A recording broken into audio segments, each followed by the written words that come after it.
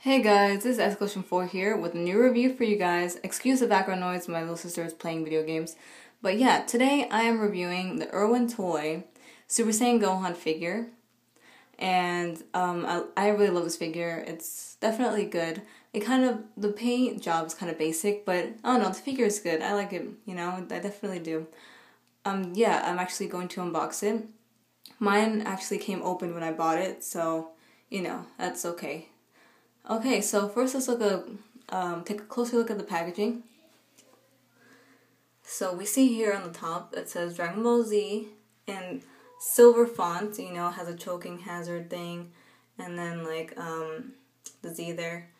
And I know that a lot of you had questions about why the Irwin Toy figures have two different kinds of packaging. They have the silver packaging, and they have the standard orange Dragon Ball packaging that says Dragon Ball Z and the original fonts. But this is like a silver one. Why? Okay, the difference is comic stores and other stores like that, like comic stores and little shops, like not any retail place had this kind of packaging. So comic stores and little markets like that had this kind of packaging, the silver packaging like that. And the ones with the original Dragon Ball Z lettering, the orange one, the orange and red, or the yellow and red, were from retail stores like Walmart, Target, Toys R Us. Those had that kind of packaging. I don't really think there's a difference in value because I never heard of that, really. There's just two different kinds of packaging depending on where you get it. I never thought one was more rare than the other. It's just two different kinds of packaging. Anyway, so yeah. Here is a closer look at the Gohan in the package. He comes with a medallion, how they used to come with those, and 3 Dragon Balls. And then it says Cell Saga, Super Saiyan Gohan, Goku there. Then we turn it around. Hi. Okay. And there's the silver lettering again, IrwinToy.com. Collect them all the figures in the series, of course. These look different than the ones that you actually get. There's a Dr. Gero there, Super Saiyan Goku, Super Saiyan Vegeta, the Gohan, and Trunks. So, now I'm going to unbox the figure for you. Stand it up. Time to take it out of the packaging. So mine came opened already, so all I do is lift it up. And I can just slip it back out, slip it back in whenever I want to. So it won't damage the packaging, and it looks like new.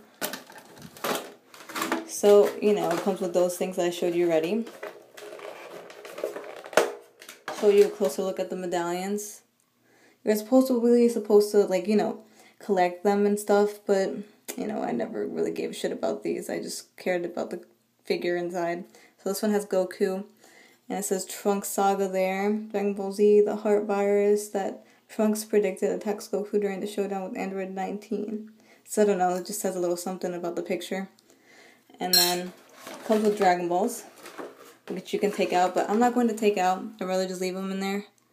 Because once you take them out, the plastic in the back gets all fucked up. So here is the 6-star ball and the 3-star and the 2-star.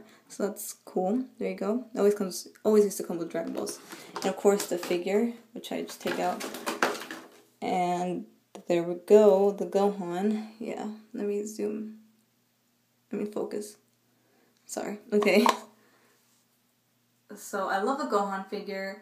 Definitely one of my favorites from Irwin Toy. I mean, I would have liked it a little bit more if they added better, more detailed paint job, of course, because it's a really basic paint job, no shading or anything. But it's still good, I like it. The hair sculpt, I really love this hair sculpt. You know how some Gohan toys have his hair going the other way? It's kind of annoying. I always didn't really like that, so I'm happy that they got his hair right. His hair is actually standing to the left, which, that's how it's supposed to be. It's always how, like that in the anime, at least. So yeah, I love the hair sculpt. His face looks good. Awesome. Like I said, it would have been cool if they added detail to the paint job of his clothing. That would have been cool. His muscles too. But it looks still pretty. It's still a pretty cool figure. And if you can see his hand, right there, his hands. I don't know if you can really see that, but if you look closely at his hands, trying to focus on his hands. Yeah, it's kind of hard to tell, but they actually put nail indents, which is pretty cool.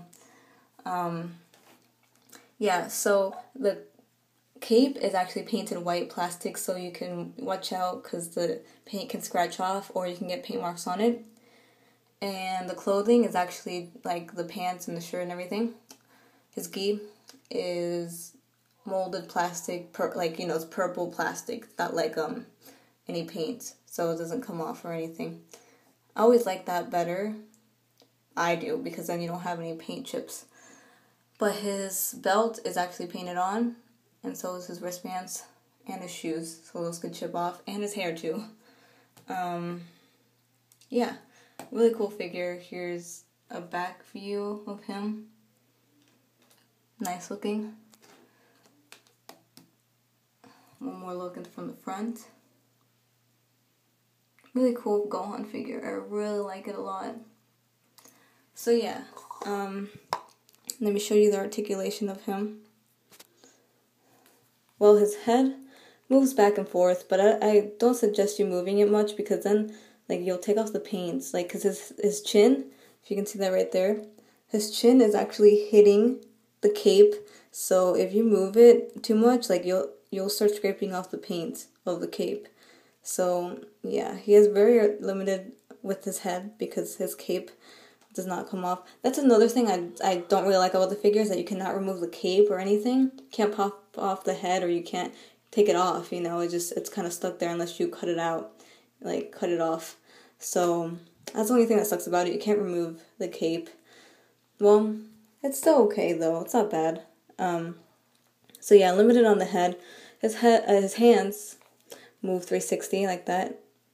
His wrist, and then his arm moves outward and inward, up and back. But of course, his arm movement is also very limited because of his cape. That's the thing that sucks. I would have loved it even more. It would have been definitely one of the best if you were able to remove the cape. His waist does not move at all. His legs move up, and of course it can't move all the way back because of his cape. And he bends at the knee like that, and his ankles don't move at all. So that's really it. Let me do a height look at him, how tall he is. I'll do the measuring tape right now. Okay. He is 5.5 inches tall, if you can see that right there. Of course, a standard size. And that's really it. That's all I have to say about the Irwin Gohan, Super Saiyan Gohan, Teen Gohan. Next, I'm going to be reviewing the model kit Gohan by Irwin Toys. Almost the same as this one, but as a model kit, which I actually like better than this one. And I think you guys would agree too once you see that review of him, because you can do much more with him than this figure. It is taller, but it's a really cool model kit. But anyway, you can find them off eBay, probably $20, $25, depending if it's loose, it'll be cheaper. If it's in the package, it'll be like $25, $30 even. So yeah, do you guys like this figure? I really like the figure a lot. Hope you enjoyed the unboxing of it too. It's very rare that I will do unboxings. This one was open, so that's good. So anyway, yeah, that's it on the Teen Gohan, Super Saiyan Teen Gohan, and until my next review, guys, peace.